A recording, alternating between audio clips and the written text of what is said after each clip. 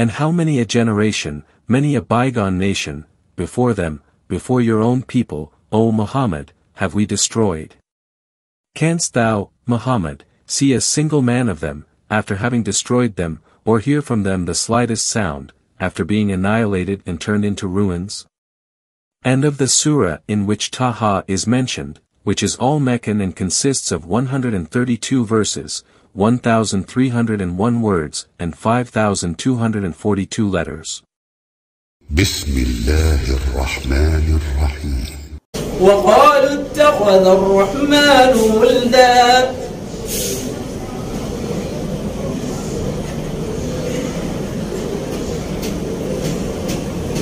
وقالوا اتخذ الرحمن ولدا لقد جئتم شيئا إدا تكاد السماوات ينفطرن منه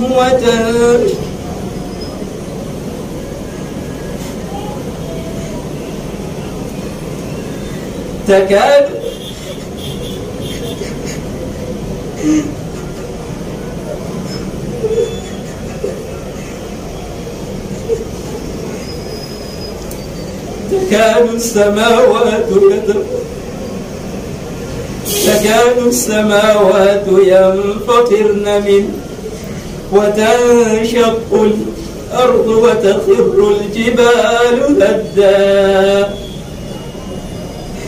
أن دعوا للرحمن ولدا وما ينبغي للرحمن أن يتخذ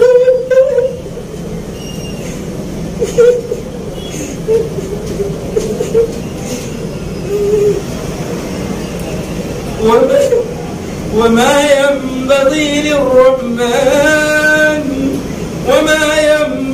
للرحمن أن يتخذ ولدا.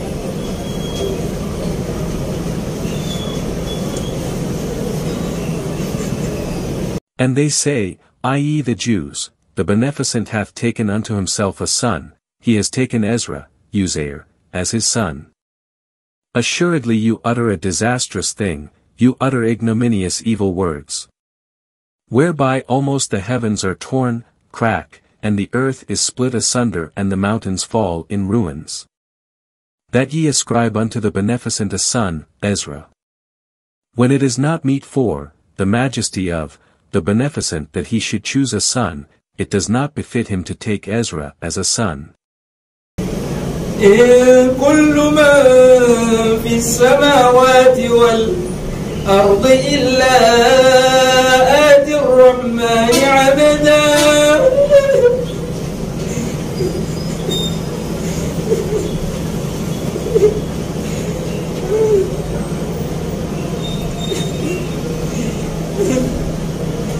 وما ينبغي للرحمن أن يتخذ ولدا إن كل من في السماوات والأرض إلا آتي الرحمن عبدا لقد أحصاهم وعدهم عدا وكلهم آتيه يوم القيامة فردا.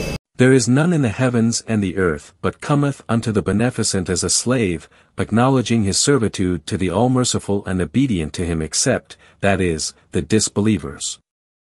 Verily he knoweth them, he remembers them, and numbereth them with right numbering, and he knows their number.